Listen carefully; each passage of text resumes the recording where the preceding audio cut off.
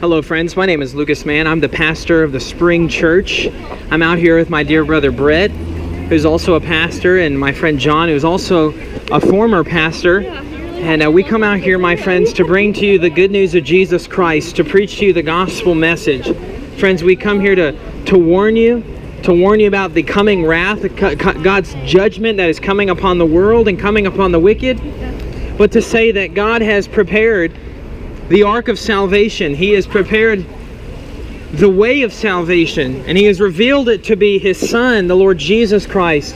He Himself said in the book of John, chapter 14, verse 6, He said, "I am the way and the truth and the life. No one comes to the Father but through me." My friends, we're out here to tell you, in the words of the apostles in Acts 4:12, there is no other name given under heaven among men by which we must be saved.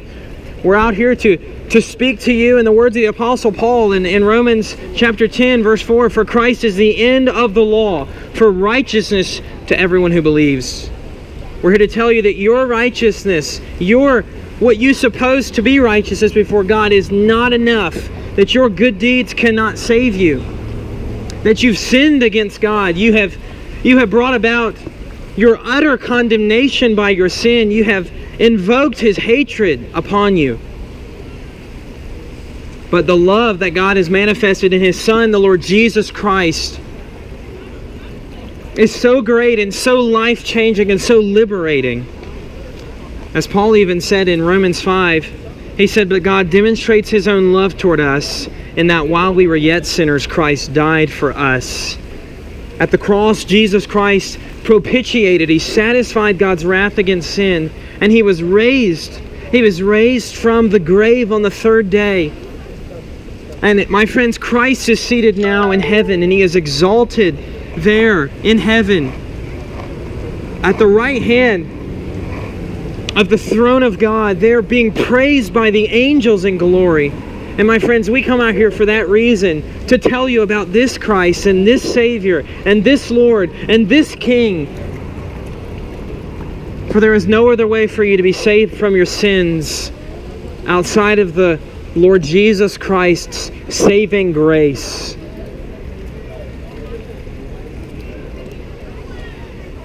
And above that even, we are here to bring God glory. We're here to bring the God who has redeemed our souls honor and exaltation. The Lord Jesus Christ is worthy of praise, and He is worthy of adoration. He is worthy of being worshipped as the Creator God. He is worthy of that, dear friends. And so we're here to lift Him up and to praise Him. And this is an act of worship, bringing Christ's glory through open-air preaching. It's an act of worship to our God and Savior, Christ Jesus, the Lord.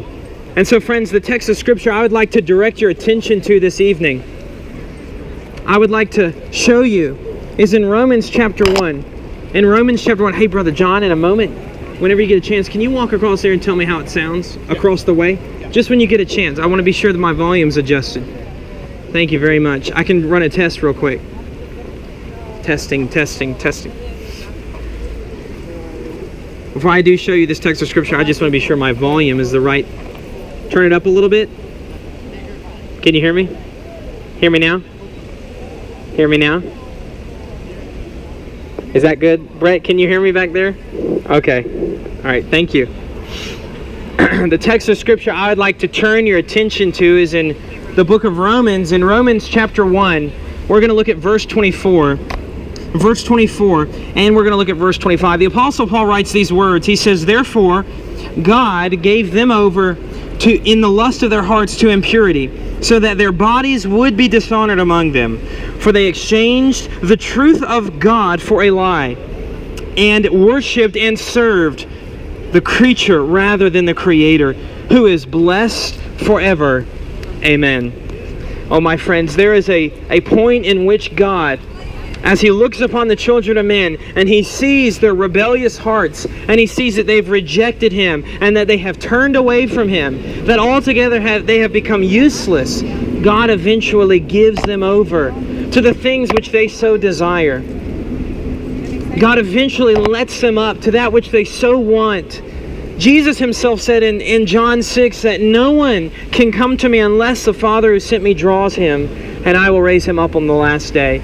People cannot come to the Lord Jesus Christ because they will not come to the Lord Jesus Christ.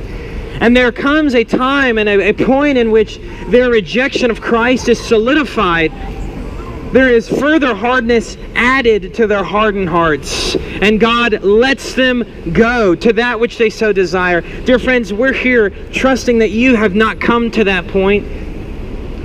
And we trust that in the mercy of God, He has brought us here this very evening, that in the sovereign grace of God, He has brought us here to preach the gospel and to soften hearts, to preach the message which can soften your hard hearts. God bless you, sir.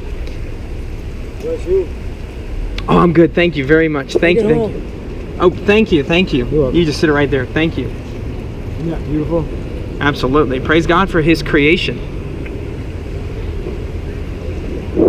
Fruit nourishes the...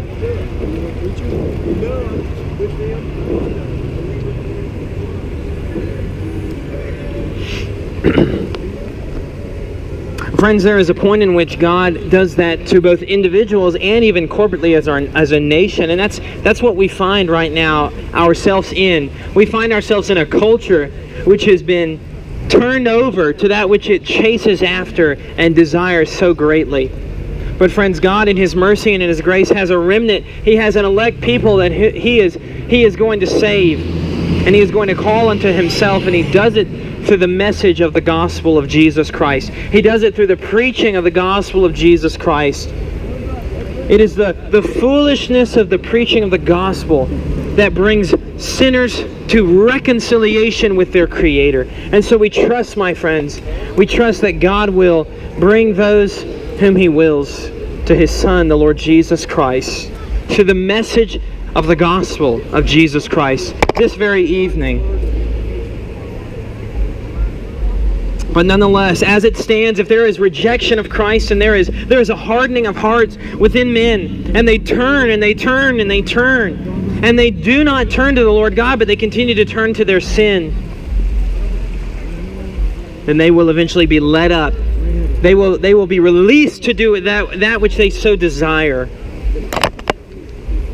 And friends, we do not want that for you, for it is a horrible state to be left in, to be utterly led to do with that which you so desire to do. My friends, here is a great mystery, that God is restraining the evil of men's hearts every day. God is holding back the wickedness which men would otherwise do.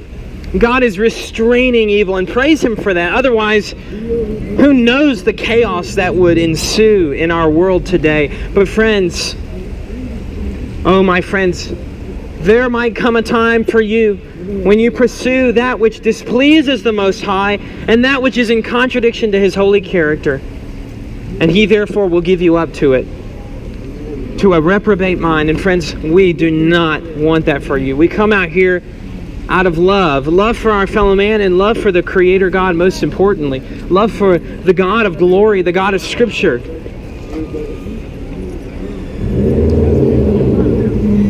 And so may He be honored as the message of the gospel is preached. Now, just to note, before we look at these two texts of Scripture, I want us to consider and recall the context of Romans 1. Paul has, in verses 16 and 17, established that the book of Romans is an exposition of the gospel message. It is the truth, the cardinal point of the Christian faith.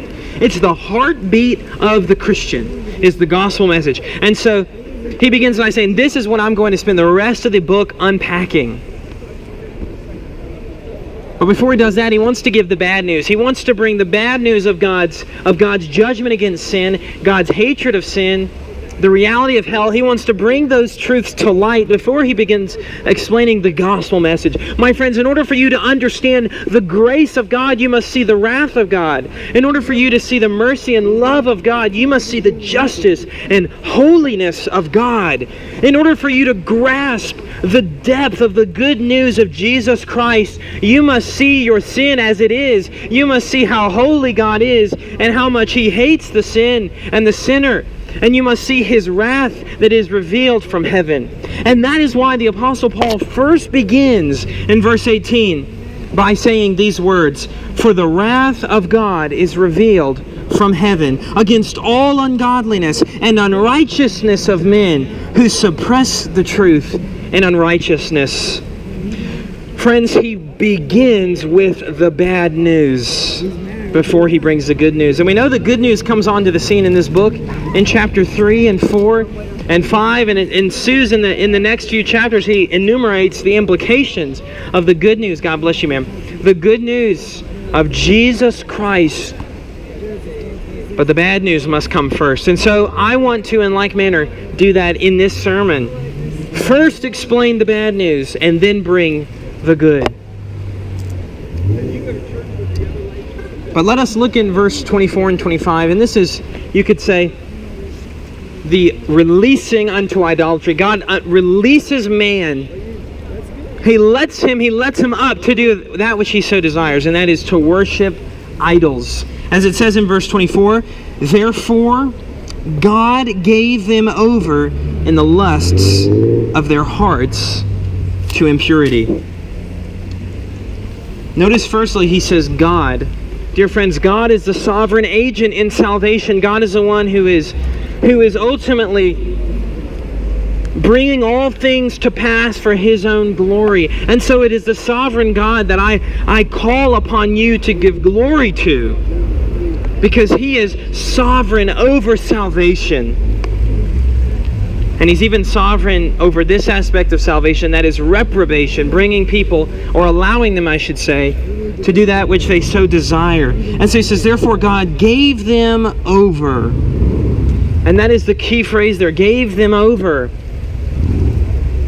Oh, how we cry out to God in prayer for sinners like yourselves, that God might not do this, that he might instead treat you how you do not deserve to be treated, and might pour out the riches of his grace, as he has done unto us. As he has saved us, we so desire that he would save you from your sins. In fact, my friends, I say this, be reconciled to God. Cry out to the God of glory. Cry out to the Lord Jesus Christ. The book of Acts 2:20 says, "For whoever will call upon the name of the Lord, they will be saved from their sin."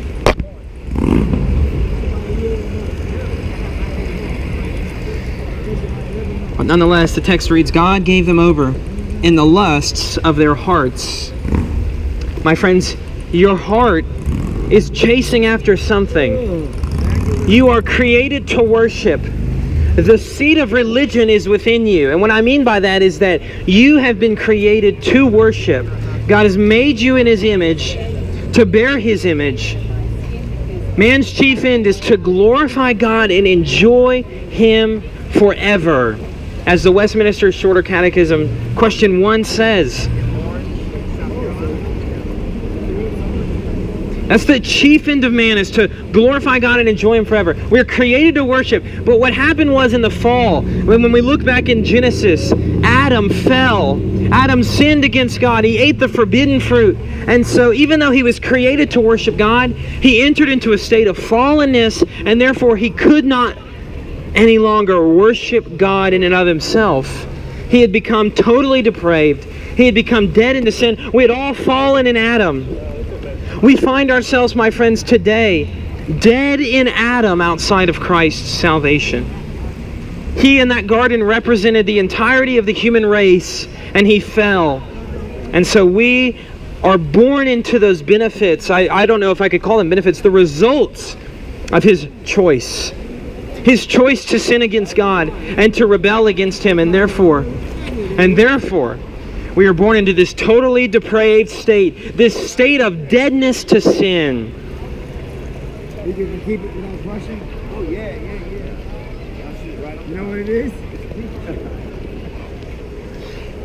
And so, my friends, because of that, even you yourselves who are unconverted, unsaved, you are in a state of deadness to sin, and you do worship. Even if you're a pagan, you say, well, I don't believe in any religion, I don't believe in any God or anything of that sort. You still worship.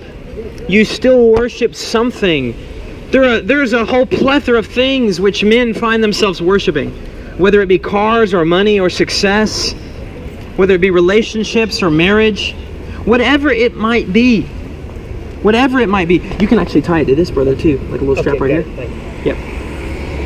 It don't have to be super tight. Just so if someone steals them, it'd be much harder to steal them. Anyways.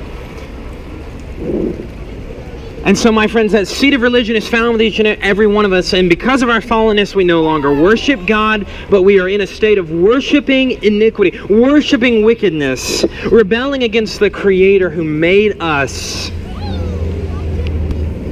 In fact, a few verses later here in Romans 1, listen to the way Paul describes fallen humanity. Verse 28, he says, "And just as they did not see fit to acknowledge God any longer, God gave them over to a depraved mind and to do those things which are not proper, being filled with all unrighteousness, wickedness, greed, evil, full of envy, murder, strife, deceit, malice. They are gossips, slanderers, haters of God, insolent, arrogant, boastful, inventors of evil, disobedient to parents, without understanding, untrustworthy, unlovable, unmerciful. And although they know the ordinance of God, that those who practice such things are worthy of death, they not only do the same, but also give hearty approval to those who practice them." That's the state of sinful man before God. He does not worship God. He cannot and he will not worship his Creator. And that is why the text reads, "Therefore God gave them over in the lust of their hearts to impurity." That is that which is not pure. See, God in himself intrinsically is pure and righteous and holy. And so sin is that which is in contradiction to the character and perfection of God's being. It is that which contradicts who he is.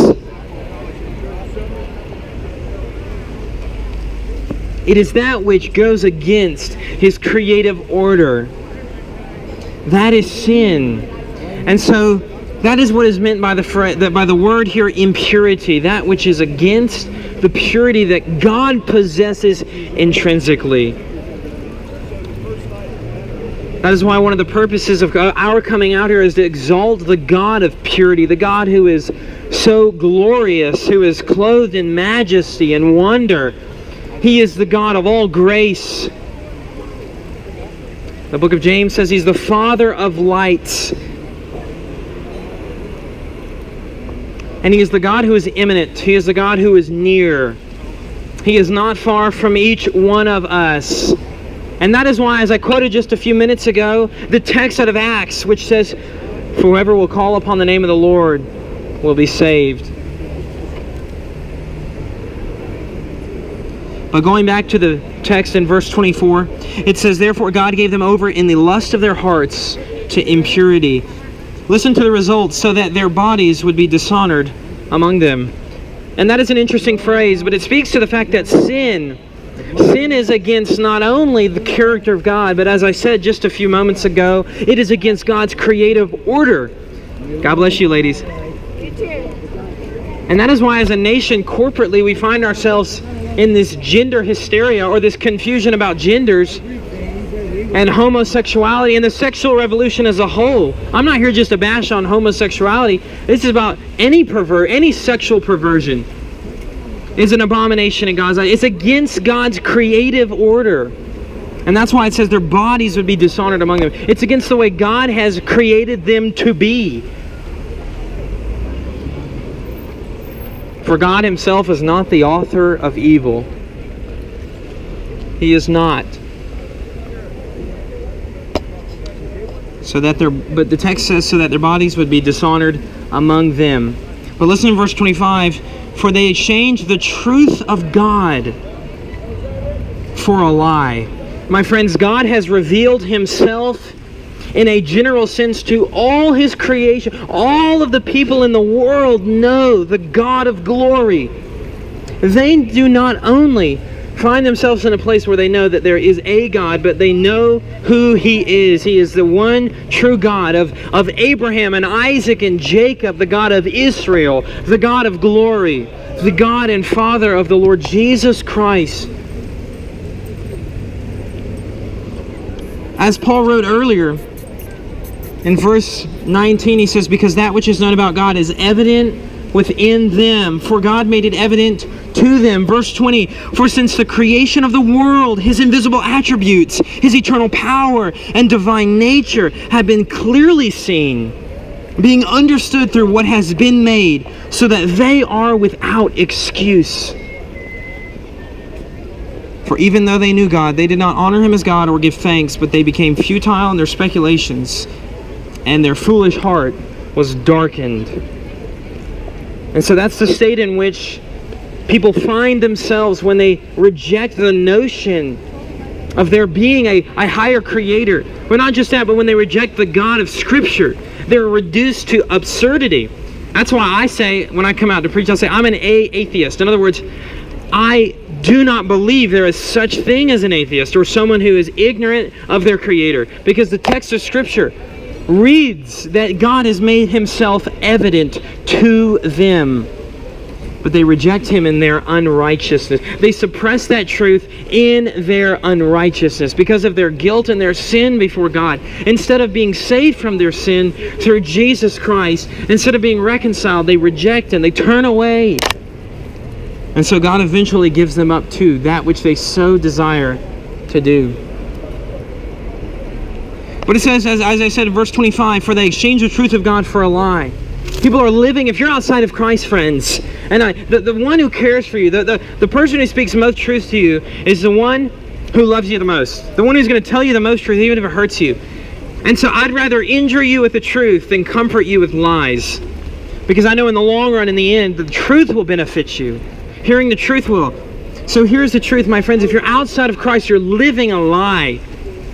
You're pursuing the lie of sin, because the sin has promises with it. Sin has promises with it. All sin promises things. Pleasure, prosperity, prominence, peace, whatever P word you want to throw in. It promises things, but it never delivers on its promises. So when someone is living a life of sin, they're engaging in rebellion against God. They are living a lie. They're pursuing lies. That's why living outside of Christ is such a vain pursuit. I know that I'm young, but I stand on the authority of God's Word when I say this, that it doesn't matter how long you've lived or whatever you pursued in your life, if it's not Christ, it's vanity. If you're not living to the end that God might be glorified in you, and you're not living for the chief pursuit of knowing Christ, you're living for a lie, you're living for vanity. But not only do I stand on the authority of Scripture when I say this, but even the testimony of countless men, countless women who have been privileged enough in their lives to succeed in things, rich, famous, they have power. And they all, many of them at least, will testify that it's vain and it's useless. And those who may not agree with that statement eventually will, because it is vanity. All is vanity. Oh, my friends, this life is so vain, and the pursuits of this world are so vain. Seek after the higher things. Seek after the eternal things, the weighty things. Seek after the glory of Jesus Christ. Seek the Lord while He may be found. Do not be trampled underfoot. Don't be trampled under God's wrath, my friends, when it comes. Be found safe in the arms of Jesus on the day of wrath, or you will be punished by Him.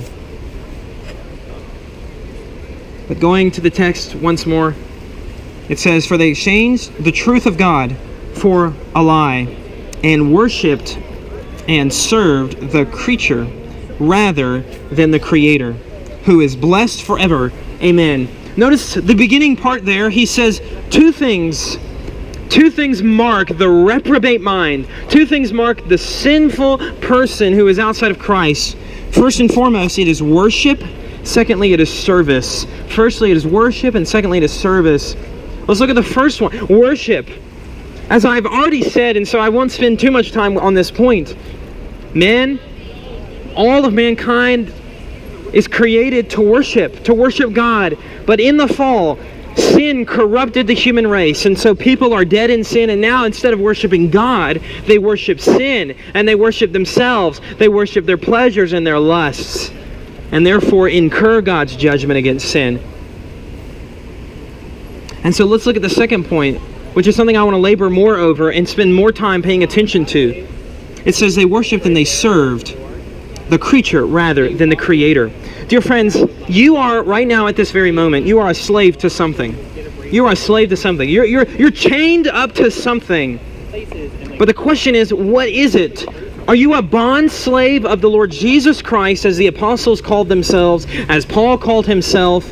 Are you a slave of Christ, or are you a slave of sin? That's the question. That's the ultimate question. Am I the slave to sin, or am I a slave to Christ? Oh, dear friends, and I call you that because it's an endearing term, and I see you as dear. I care for you enough to tell you this.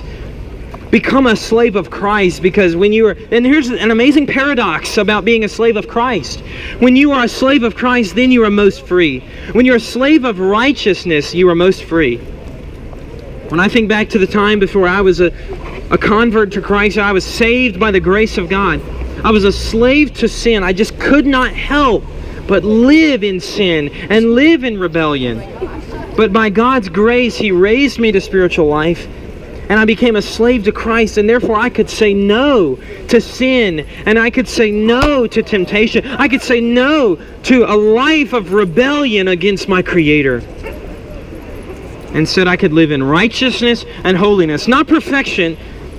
I'm not claiming to be perfect, but new direction, new life direction.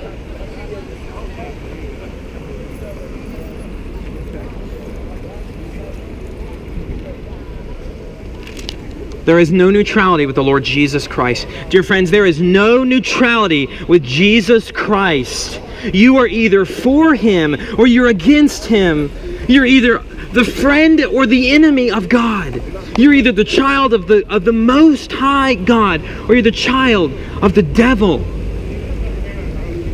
And the only way you can come from being one to the other, going from being a child of the devil to a child of God, being adopted into the family of God, is through the shed blood of Jesus Christ. As it says in Romans 5:9, much more than having been justified by His blood, we shall be saved from the wrath of God through Him. It is by the blood of Jesus Christ we are saved. Nothing else has been so pleasing to God's wrath. Nothing else can propitiate, nothing else can do away with God's wrath against sin. Nothing else but the precious, soul-cleansing blood of the Lamb. And so that is why the text says they worshipped and they served the creature rather than the Creator. And it says, who is blessed forever. Amen.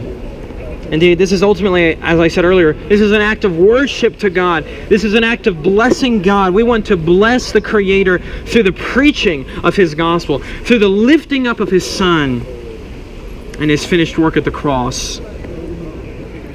And so who is this Creator? We ask ourselves, because we look at this text and we say, it says He is blessed forever. He is blessed forever. In other words, the Apostle Paul is coming to a state in this text here. At that moment, he is in a state of reverential worship. He's saying, God, He is blessed forever. Amen. Who is this God of whom Paul speaks? Who is this God of whom Paul writes? He is the God of Abraham, Isaac, and Jacob. He is the God of glory. He is the Holy One. My friends, God is not the way that inherently people think Him to be. He is different. He is set apart. In fact, God is described time and time again in the Scripture, specifically the book of Leviticus. He is described as holy. As a holy, holy, and holy God. And that means that He is sanctified. He is set apart from that which is evil and that which is wicked. Evil and wickedness cannot dwell in God's presence. He is perfect in purity.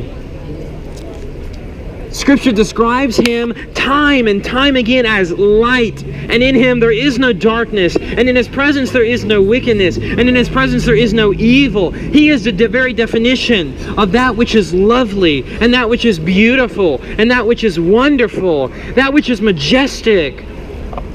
He is the definition, he's the objective standard of those things. He is, as the book of 1 John tells us, he is love personified. God is love. Scripture describes him as the gracious God, the God of all mercies. He says he is abounding in loving kindness. But then it says in that very text, he will by no means leave the guilty unpunished. He's a holy and just God. He must punish the sin of the evildoer. He must. He cannot look over sin. He's self-sufficient as well. To add on to the listing of attributes, he is self-sufficient. He doesn't need anybody else. He doesn't need anything else. He is sufficiently fulfilled within himself. In fact, it's an error to say something like, well, God created man because he is lonely and he wanted some friends. That's just ridiculous. No, God is self-sufficient. He doesn't need anything. He created man to bring glory to his name and to accomplish his greater and higher purposes of doing that. God is self-sufficient. As the text reads in Exodus chapter 3, verse 14, God said to Moses, I am who I am. God is the one who is from everlasting to everlasting. He exists outside of the realm of time, so he is therefore the constant I am, the constantly existent God. And that's glorious to consider that fact. And wonderful and majestic to behold the beauty of God. But God has not only just enumerated his attributes and just listed them out for us in his word, but he has put on display his holiness. He has set it forth in his law. The law of God is perfect. The law of God is pure.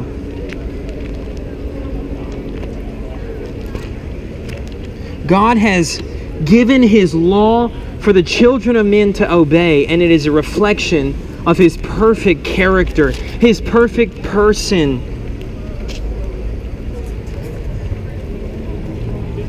In fact, the Apostle Paul, in the same book, the book of Romans, verse 12, he says, so then the law is holy, and the commandment is holy and righteous and good. That is the nature of God's law, that it is perfect. It is holy, it is pure.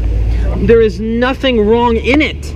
In fact, it is true that we are not saved by keeping the law, but God's law is a reflection of his character, and it shows us our need for the Savior. The Apostle Paul says in Galatians 3, he says the law has become our tutor to lead us to Christ. The law shows us we cannot be saved by our merits.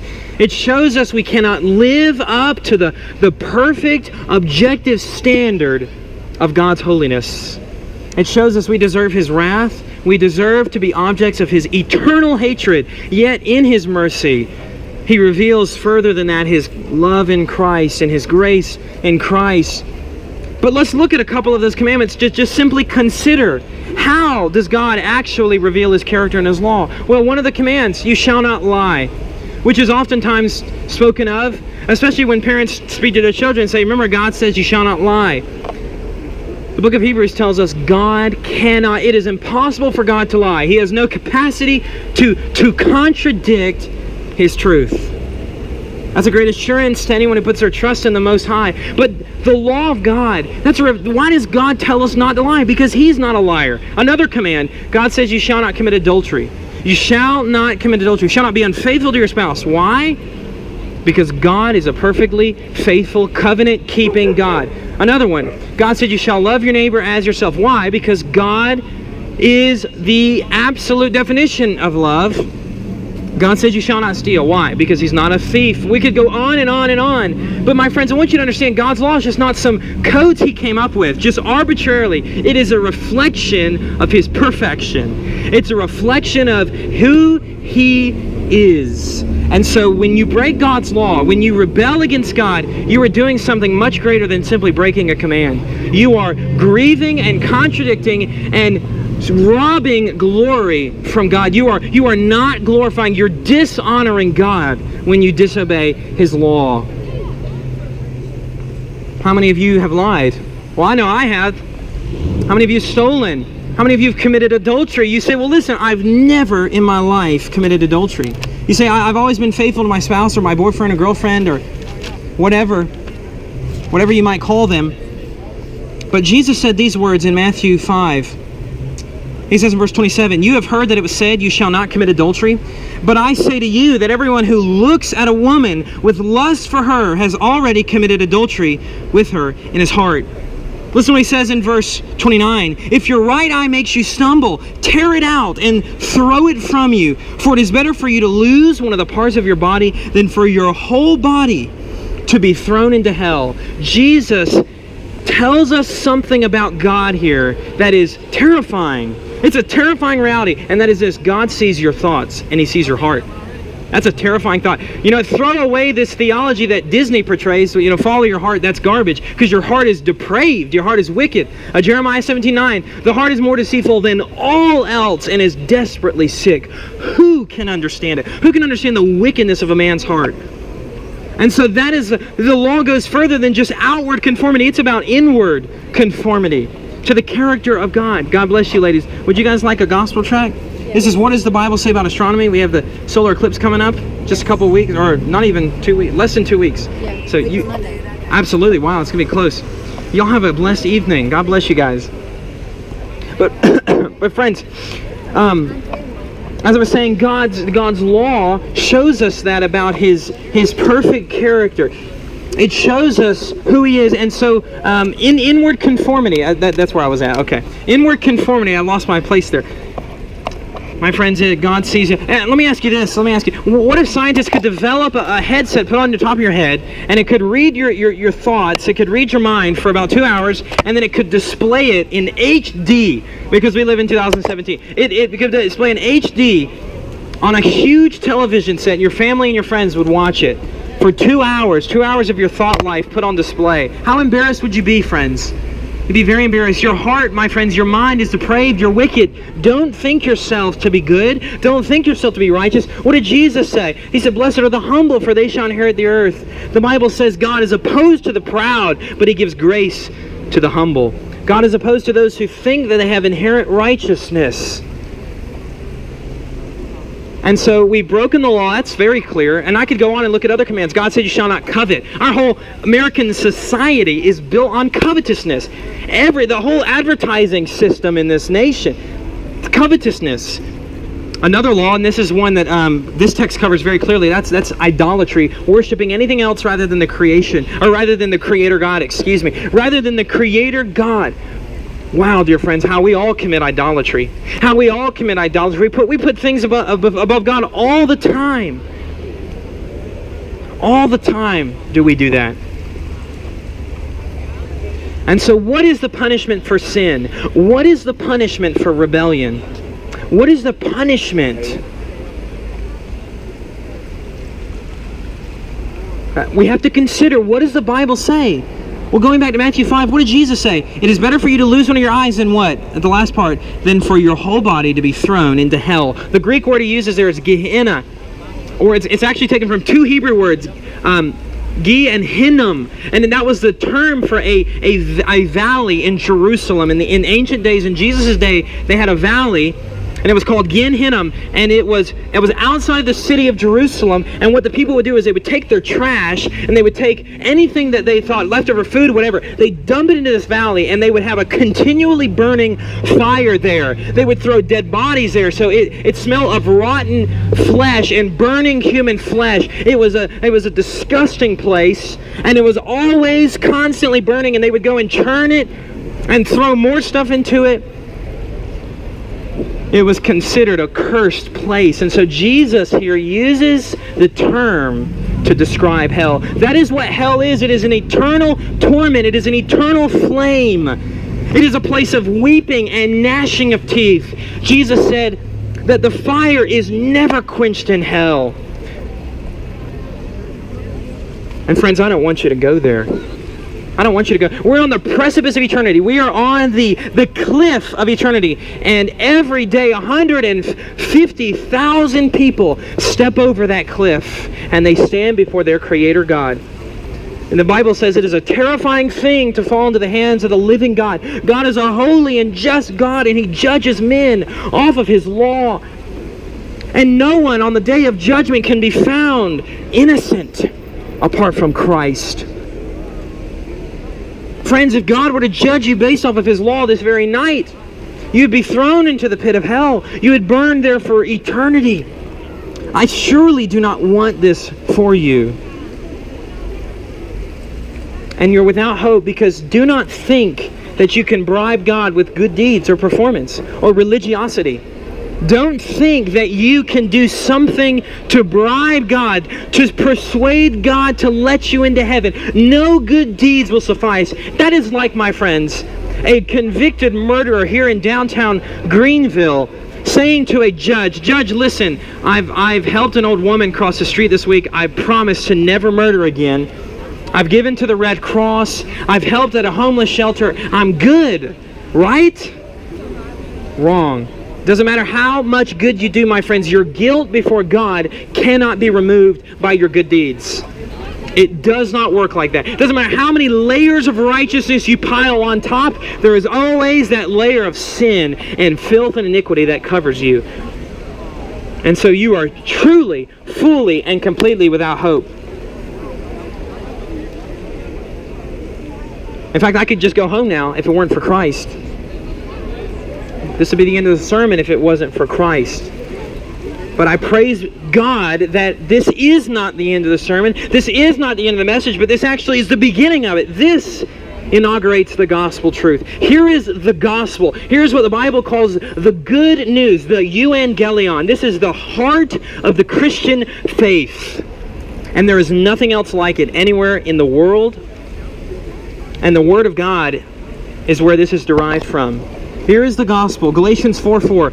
But when the fullness of the times came, God sent forth His Son, born of a virgin, born under the law, God Almighty, the second person of the Trinity, the eternal Word, the eternal Son, decides in eternity past that He is going to come into space-time, and He is going to take upon Himself a fleshly tabernacle. He is going to become flesh. John 1:14, and the Word became flesh and dwelt among us, and we saw His glory, glory as of the only begotten from the Father, full of grace and truth. Jesus Christ, God in human flesh, comes and He does something glorious. He does something amazing, friends. And He did something which you cannot do, which I cannot do, which no man can do, and that is He fulfilled the law that we broke. Matthew 5:17, Jesus said, "I did not come to abolish the law, I came to fulfill it." Matthew 3 says, "I come to fulfill all righteousness." Who can say that they can do that? In fact, there's a lot of cults out there. There's a lot of errant belief systems out there, and a lot of them say, well, Jesus, He wasn't God, He was just this prophet. Or Jesus was a teacher. Or Jesus was just the Son of God. He wasn't actually Almighty Creator. He wasn't actually the second person of the Trinity. My friends, who can say the things He said without being Almighty God? What man can say that? What man can say, I am going to fulfill this law, and He did it? What man can raise the dead as Jesus did? What man could perform the miracles that Jesus did? Feed 5,000, heal a paralytic, make the blind see, forgive sin. In Mark 2, He forgave sin. Who can forgive sin but God alone? That's exactly what the Pharisees said. After He did that, the Pharisees said, who can forgive sin but God alone? They realized, even His enemies realized at that moment, He was claiming to be Almighty God. John 8:58, Jesus said to the Israelites, before Abraham was born, I am, ego eimi, I am. And He goes back to Exodus 3, where God appears to Moses in the burning bush, and He says, I am. Christ was saying, I am that God who appeared to Moses in that bush, and I am here in human flesh, My friends, this is a glorious truth, because every other religion, what do they say? What does every religion in the world say? Okay, try your best to work your way up to God. Go ahead and start building layer upon layer, brick upon brick, and try to make your own Tower of Babel up to God. And see if you can do it. And what does biblical Christianity say? What does a true religion say? It says God comes down. God steps down. God takes a quantum leap. He condescends. And he dwells among sinful men. That's astounding. That just shows the humility of Christ, the grace of Christ. Listen to the words of Philippians 2. This is amazing the way Paul describes it in Philippians 2. The humility of Christ. He says in verse 5, "Have this attitude in yourselves, which was also in Christ Jesus, who, although he existed in the form of God, did not regard equality with God a thing to be grasped." In other words, what he's saying is he was equal with the Father, and he did not hold on to that. He let that go. He laid aside his privileges as the Almighty, and he says, verse 7, "But emptied himself, taking on the form of a bondservant, and being made in the likeness of men, being found in appearance as a man, he humbled himself by becoming obedient to the point of death, even death on a cross. For this reason also God highly exalted him and bestowed on him every name which is above, bestowed on him the name which is above every name, so that at the name of Jesus every knee will bow, of those who are in heaven and on earth and under the earth, and that every tongue will confess that Jesus Christ is Lord, to the glory of God the Father." Christ comes and he is obedient to the point of death, and that is what leads me to the next part. Christ lays himself down. Jesus told his disciples the night before he was crucified, "No greater love has any man than this, than one laid down his life for his friends." He was beaten, he was whipped, he was mocked. He was scourged, he was spat upon, he was betrayed by his even one of his own disciples. He was abandoned by the rest of them. He was given up into the hands of sinful men, and they took him to the place of Golgotha, which was the place of the skull, and they nailed him to a cross there. Those three nails, the thricefold declaration of the triune God's love for sinful humanity. That shows us the grace of God, dear friends, and the mercy of God, that he would hold back his wrath. Instead of crushing us, he'd crush his Son. But it shows us God's holiness. Listen, friends, if you only look at the cross of Jesus Christ and all you take away from it is that God is nice to sinful people, you've only taken away part of the truth.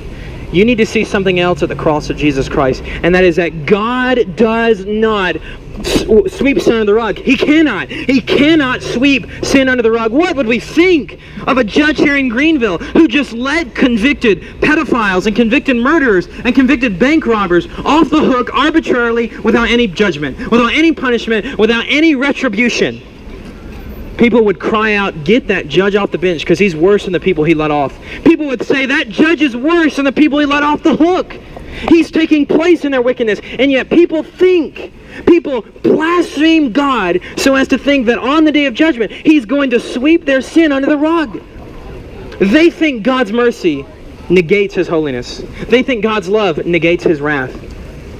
But my friends, that is so false. So false. God is a holy God, and that shows itself gloriously in the cross of Jesus Christ. So at that cross, something happened. Something happened that is wonderful, and you must understand this. At the cross of Jesus Christ, he underwent the wrath of Almighty God. That is, that the full fury of God's hatred against sin and his holy zeal for judgment was unleashed upon his Son.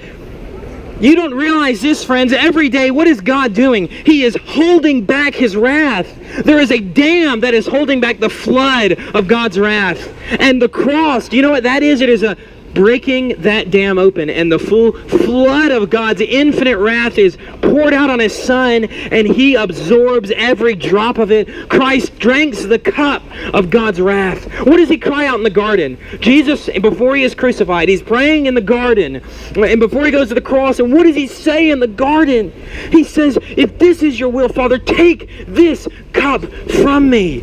What was he talking about? Was he talking about some nails? Was he talking about some beatings on his back? No, there's so much more what was happening at the cross, my friends. Isaiah 53, verse 12 says, as a result of the anguish of his soul, Christ's soul was in anguish because he's undergoing God's wrath against sin. And in those few hours on that cross, it's paid for in full. Isaiah 53:10, but it pleased Yahweh to crush him, putting him to grief. The cross of Jesus Christ shows us the great extent to which God goes to save his people. Do you want to talk about love? Do you want to talk about mercy? Do you want to talk about grace? Don't talk about it apart from the cross of Jesus Christ. For it is nowhere greater shown than at the cross of Christ. Listen to Isaiah 53.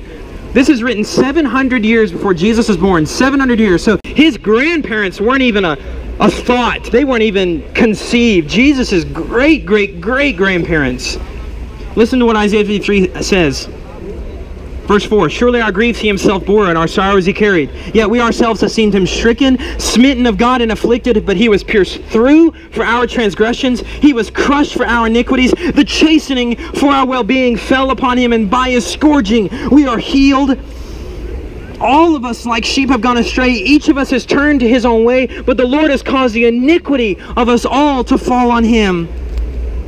He was oppressed and he was afflicted, yet he did not open his mouth. Like a lamb that is led to slaughter, and like a sheep that is silent before its shears, so he did not open his mouth. By oppression and judgment he was taken away. And as for his generation, who considered that he was cut off out of the land of the living, for the transgression of my people, to whom the stroke was due. And then verse 10, but the Lord was pleased to crush him, putting him to grief, if he would render himself as a guilt offering. Christ died to put the guilt of sinful men away once for all. He died for his bride, the church. Ephesians 5:25, husbands, love your wives, just as Christ also loved the church and gave himself up for her. That is the cross of Jesus Christ. But my friends, I can tell you this, not only was Christ crucified and not only was Christ killed, but he was raised on the third day according to the scriptures. He was raised by the power of God as the public display, the public declaration that God had accepted the sacrifice of his Son, that it was pleasing, it was a fragrant aroma in the nostrils of the Creator, that God was pleased to crush him. My friends, you must understand something. In the Old Testament, God instituted a system of animal sacrifice. And we know from the book of Hebrews that animals cannot take away sin. The blood of animals cannot take away sin. But the system in which God had the Israelites doing those sacrifices and offering up those sacrifices daily was to show that there was a coming lamb. It was a foreshadowing. It was pointing, saying, he's coming, he's coming, he's coming. The whole temple, the whole priestly service was all pointing to Christ. But in the Old Testament, God, if the Israelites did not offer up the sacrifices correctly, God did not accept their sacrifices. In fact, God's wrath was kindled all the more. If the sacrifices were not done perfectly, and not done properly, and not done the way God had said them to be done, then there was only more wrath that was kindled. But listen to this. Christ comes on the scene, and as the perfect obedient Son, he lifts himself up upon that cross, and he is nailed there, and he dies upon that cross as a perfect sacrifice. And so God the Father on the third day raises his Son up from the grave, saying, yes, that resurrection is God saying, in effect, yes, my Son, I receive your sacrifice. I receive your atoning work. It is pleasing to me. No ounce of my wrath is left for your people. No more do I have wrath and anger against them. It is gone. It is gone. It is gone. What did Jesus say at the cross in those last moments? Tetelestai. One word, tetelestai. And it means it is finished. Paid for in full. That is glorious. And so the Father raises him up on the third day, saying amen. Amen to that. Amen to the Son's tetelestai. It is the Father saying amen to the Lord Jesus, saying, "It is finished." And after 40 days of further ministry among his disciples, after being raised from the dead, he then ascends bodily. He goes to the Mount of Olives. His disciples are there. They're watching him, and he ascends into glory. He ascends into heaven. And the Bible tells us that he sat down at the right hand of Majesty on high, as Hebrews 12 tells us. He sat down there on that throne, and he is seated there in the throne room of heaven. He is seated in heaven right now, reigning as God and as King of the universe, as the Lord of glory, and all things are being put under his feet as in subjection to his rule and reign and sovereignty. The book of Isaiah tells us his kingdom will never have an end. And so, the work of Christ is finished. It is finished. And he has been rewarded. He has been exalted. Listen to the words of Daniel 7. And this is hundreds of years. Again, this is another Old Testament prophet writing hundreds of years before Jesus even came onto the scene. And he says these words in verse 13. "I kept looking in the night visions, and behold, with the clouds of heaven, one like a son of man was coming." That's Christ. "And he came up to the Ancient of Days," that's the Father, "and was presented before him. And to him was given dominion, glory, and a kingdom, that all the peoples, nations, and men of every language might serve him. His dominion is an everlasting dominion, which will not pass away, and his kingdom is one which will not be destroyed." You think you're the master of your own destiny? You think you're sovereign over your life? You're a fool. You're a fool to think that, friends. Christ is the master of your destiny, and he is over your life. You know, I'm perturbed when pastors will say, and preachers, and I'm a pastor, and so I can say from their perspective, I can say this from their perspective.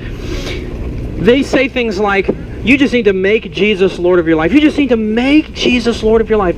That's ridiculous. Jesus is Lord of your life.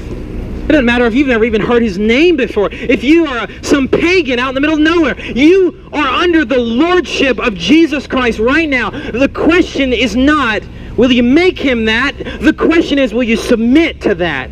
The question is, you are either going to bow the knee today in repentance and faith in the finished work of Christ, or on the day of judgment, the rod of his wrath will break your knees, and you will have no other choice but to bow before his throne. That is the question. Will you submit to his authority? And so, my friends, I want to say this. This is what you must do to be saved.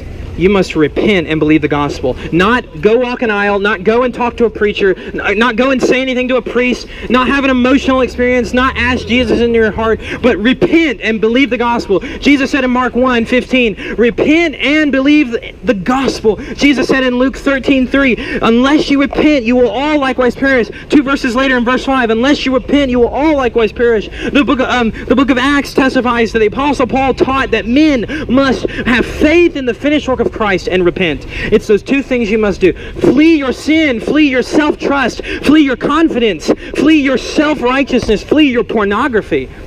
That's right, you young men and even young women. God sees your internet history, friends. You may delete it, your girlfriend, your spouse may not see it. God sees it. God keeps a record of it. So repent, be zealous and repent. And flee from your hatred, flee from your self-righteousness, flee your love of this world, and find safe haven in the finished work of Christ. Repentance is a 180. It's turning from sin and turning to the Maker. Turning to God. The Greek word there in the New Testament for repentance is, I can't even remember now. Well, I know what it means. It means to change your mind. Oh, it meant metanoia. That's the Greek word. Sorry, I'm still learning Greek, folks. Please have grace with me. But the Greek word there is metanoia. It means change. Meta means change, and noia means mind or your thinking. So you must change your thinking. Change the way you look at this world and believe upon the Lord Jesus Christ. And the Greek word used in the New Testament for faith and belief is pistis and pisteuo. It means to have a confidence. To have a confidence in something, to trust and believe. That is what God requires of you. Believe that He did it. Believe that Christ did the work necessary for your salvation. Stop trying to earn a right standing before God by your own performance and flee to Christ. Look to Christ and behold His beauty. beauty as of the only begotten from the Father, full of grace and truth. Look to Christ for life. That is what you must do. Look, believe. The Bible says, whoever will believe upon the Lord Jesus Christ will be saved. The Bible says in Romans 10:11 that he who believes in him will not be disappointed. In other words, they will die and they will be received into glory. My friends, if you believe the gospel message, here's what will happen. Here's the benefit of believing on Christ. Your sins will be forgiven. Your sins will be washed away. God will forgive you of all of your sins, no matter how heinous, no matter how great they are. And you will be justified. Because Christ's atoning work at the cross purchased forgiveness for God's elect, for God's people. Christ's work is secure, and therefore if you put your trust in His finished work, you'll be saved, you'll be forgiven of your sins. And here's the glorious reality. You will be wrapped in the very righteousness of Jesus Christ. God will clothe you in the perfect garments of His righteousness. You will be perfectly righteous in Christ. God will look at you as having lived Jesus' perfect life. God will look at you as if you fulfilled the law, as if you kept every one of those commandments.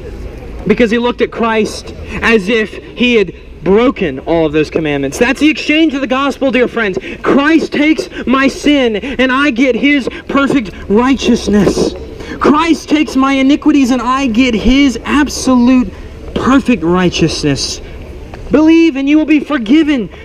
Jesus told His disciples in Luke chapter 24, verse 46, He says, "Thus it is written, that the Christ would suffer and rise again from the dead the third day, and that repentance for the forgiveness of sins would be proclaimed in His name to all the nations." You will be forgiven of your sin because Christ's atoning work at the cross is sufficient.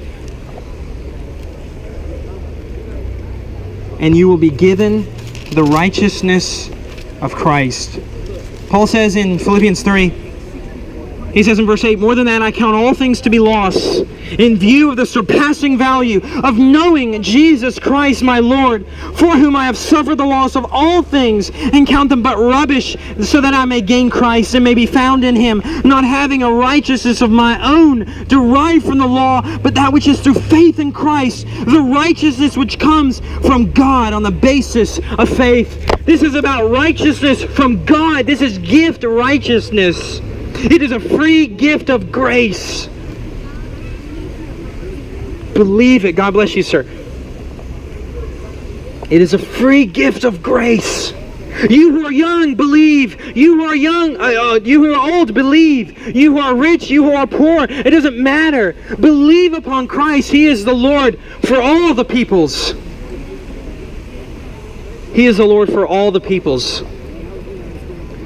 It does not matter what you have done or what sin you live in. Come to Christ to be cleansed of it. Don't worry about trying to clean up yourself. Come to Christ. He will clean you up. He is offered to you today. The outward call of the gospel goes forth. Christ is at your disposal. God, my friends, God is imminent. God is near to every one of us. He is not far. He's not far away from you. It doesn't matter how much of a vile wretch you are. And trust me, you're worse than you think. You're worse than you think yourself to be. Much worse. I'm worse than I think myself to be, but I know that God's grace is much greater than I think it to be. It is much more beyond my comprehension.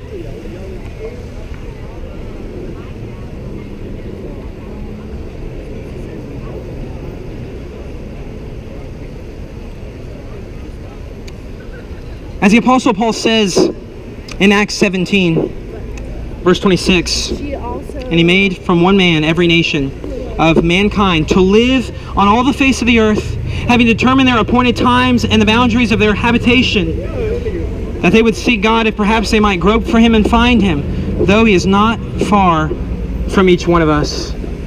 God is near to you. Oh, you sinners, God is near to you. Cry out to the Lord of hosts. He is mighty to save.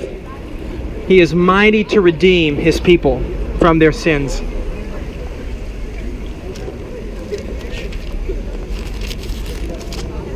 Believe upon the Lord Jesus Christ, you who are lost, trust in Christ. And you who are Christians, you who claim to be Christian, you who are believers, genuine believers, I cry out to you this evening, be encouraged, be blessed by the message of the gospel, by the message of Jesus Christ. May your soul be refreshed through hearing the message of the gospel.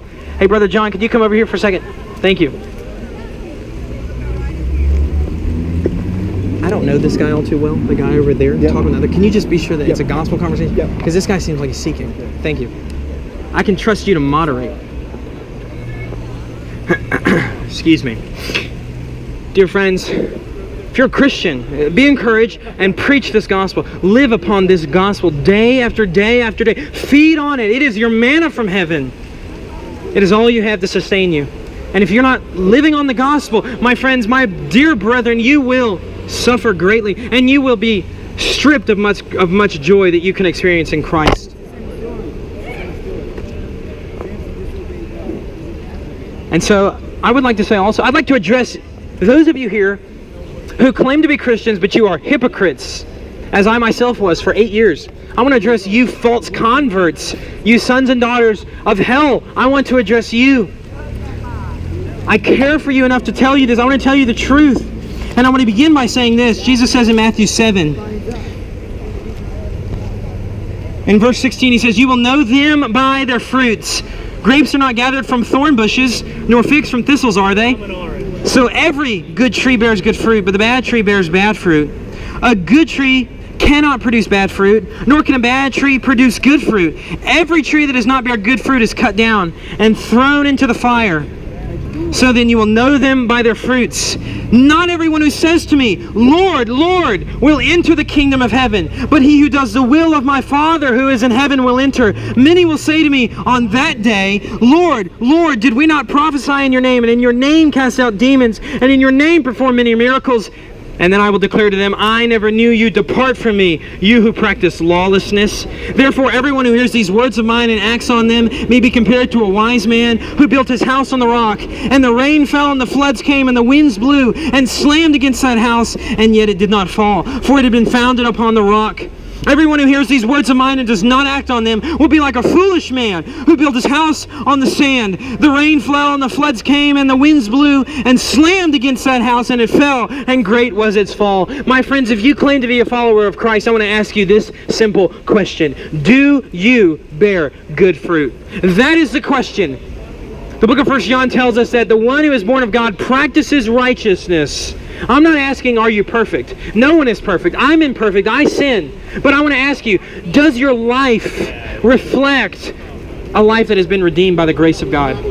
Do you walk in obedience to the word of Jesus Christ? Are you walking in obedience to the commands of Jesus Christ? Not out of a sense of, well, I got to do this to be saved. Out of a sense of gratitude. Out of a sense of love for His beauty and His power and His gospel message. And out of gratefulness for what He has done for you. Do you live in obedience to Christ? Do you bear fruit? Do you bear good fruit? Or do you bear bad fruit? Are you a hypocrite? Are you addicted to sin and you think yourself to be saved? Are you a drunkard? Are you sexually immoral and perverse? Do you love to have entertainment in things that God hates? Do you love to watch things on television, to watch movies, to listen to music you know God detests? You know it is disgusting in His eyes, yet you find it to be entertaining. For if that is you, if that is your case, you are not a Christian. I don't care whether you had an emotional experience in a church or not, or a preacher told you you're a Christian, and a preacher really shouldn't be going around telling anyone they're Christian. That's the Holy Spirit's job.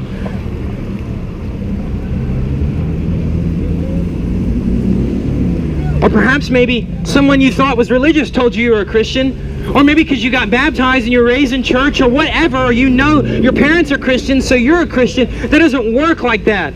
Jesus said, unless a man is born again, he cannot see the kingdom of God. This is a personal, radical, life-changing thing that happens to someone. Myself, I'm actually a perfect illustration of it, in the sense of, not in the good way though, because my life, for 8 years, I lived in total rebellion to the commandments of God. I cared nothing about the things of God. I couldn't care less about prayer or studying the Bible or understanding God's truth. I was addicted to pornography. I was a drunkard. did sexually immoral things, and I thought, because I prayed the prayer, I asked Jesus into my heart, right? I was a Christian, right? I believed. Didn't I? No, I did not believe. I was a hypocrite. I had a belief that was intellectual, but it never changed my life. It was not a life-changing, genuine belief in the gospel. And my friends, if you think you can say you're a Christian and just live like everyone else in this world, you are a hypocrite. You're lying to yourself, and on the day of judgment, you will have the most terrifying words pronounced over you. Depart from me, you who practice lawlessness, I never knew you. Who did Jesus say the most harshest of words to? Who was Jesus most harsh with? It was the religious people who thought themselves to be actually right with God, but inwardly they were full of dead men's bones. It was the people who said, we know God, we know the Creator, we're actually God's people, and they were hypocrites and they lived in disobedience to His commands, and they were lost eternally. Friends, do you know Christ? Truly, have you been born again? I don't want to know about some experience you've had. I want to know, are you today, are you right now walking in obedience to the Lord Jesus Christ and submission to the will of God? Are you walking in that because you desire to do so? You desire to please the one who redeemed your soul. Don't hear me saying this, because I'm not. Do not hear me saying, well, you've got to work out your salvation. You've got to do things to be saved. You've got to do works to be saved. The Bible says we are saved by grace through faith. But the results of salvation, the result of being saved by grace, is that you will walk in obedience. You will walk in holiness. You will walk in purity. You will not be a hypocrite. God saves His people from hypocrisy. Works are not the cause of salvation, but works are the result of salvation. The works that we produce, the deeds that we do, are results of what God has done in us. Namely, He has given us faith in the finished work of Jesus Christ. My friends, and I have to challenge you this, because we live in a nation, we're in the Bible Belt. I see it all the time. We're in the Bible Belt. This place is just steeped in Christianity. Well, supposedly. It's a false apostate Christianity. It's an easy believism. If you're in a church, or you go to a church where they make salvation like this, just close your eyes, bow your head, and anybody raise their hand, come on down. They manipulate people. That's not a gospel preaching church. That's a man-centered church. That's a man-centered gospel. The true gospel of Jesus Christ exalts Christ and abases the pride and will of man. The will which is bound only to sin, and more sin. Friends, examine yourselves to see whether you be in the faith. Look at your life. Be introspective for a moment. Look at yourself. And say, have I come to know the Lord Jesus Christ? Listen to the words of 2 Corinthians 13:5. Paul challenges the Corinthians. Test yourselves to see if you are in the faith. Examine yourselves. Look at your life. My friends, people's lives, people have lost their souls over this damnable heresy that you can just say you're a Christian and it doesn't matter how you lived, because once saved, always saved, right? Well, I want to say I affirm the doctrine of perseverance of the saints, that once someone is saved, they'll always be saved. But the nature of salvation produces obedience. Someone who has been genuinely saved by God's grace will walk in obedience to Christ. And they will be freed from idolatry. That very sin which we began looking at some time ago in Romans 1. They will be freed from being slave to sin and a slave to idolatry. Instead, as the text reads in verse 25 of Romans 1, it says, they exchanged the truth of God for a lie and worshipped and served the creature rather than the Creator, who is blessed forever. Amen. Instead, they will be freed from that, and they'd be able to worship the Creator rather than the creature. They will be able to worship the Almighty in true righteousness and holiness. That is the nature of salvation. God restores the fellowship which was broken in the garden. He restores that which the enemy destroyed and broke.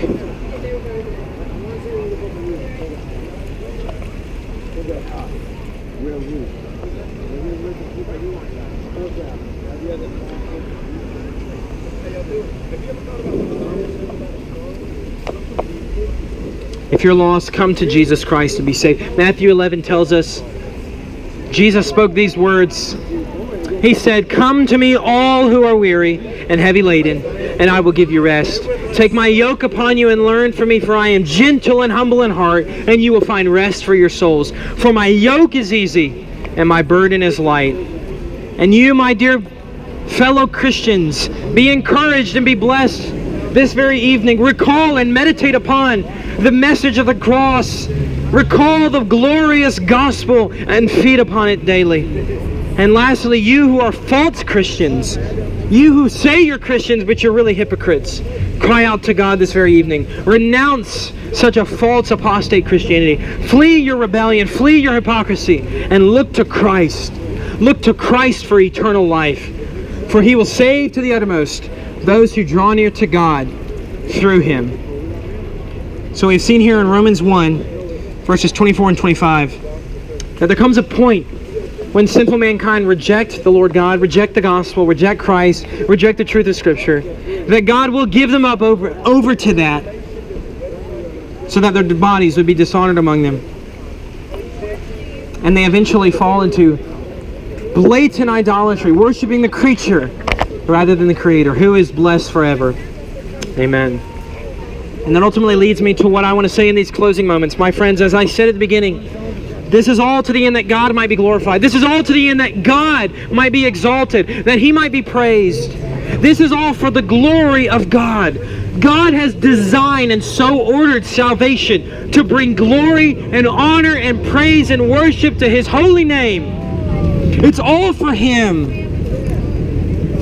So therefore, give God the glory by coming to Him through Jesus Christ. Give God the glory for the great things that He has done. Look to the Son, the Lord Jesus Christ, the Son of righteousness.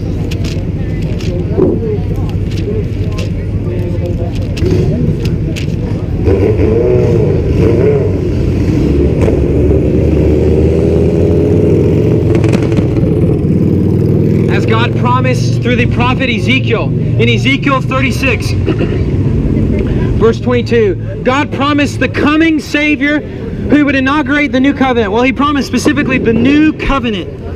In verse 22, He says, "Therefore say to the house of Israel, thus says the Lord God, it is not for your sake, O house of Israel, that I'm about to act, but for my holy name."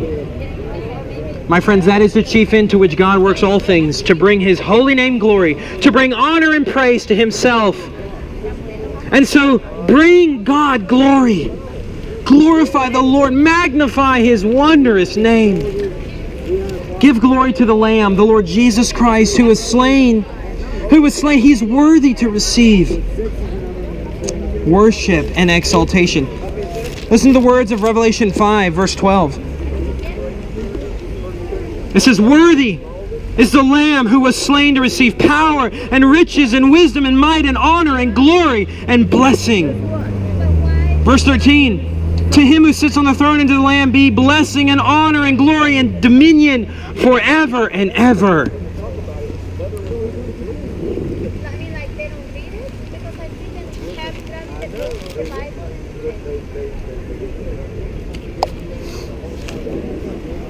That is the chief end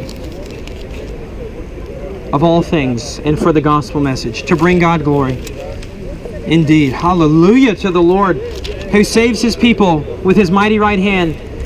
Now in these closing moments, I want to leave off with what Paul says in the book of Romans as we're looking at here in Romans 1.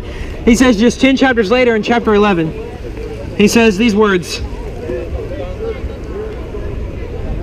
Verse 34, "For who has known the mind of the Lord, or who became His counselor, or who was first given to Him that it might be paid back to Him again?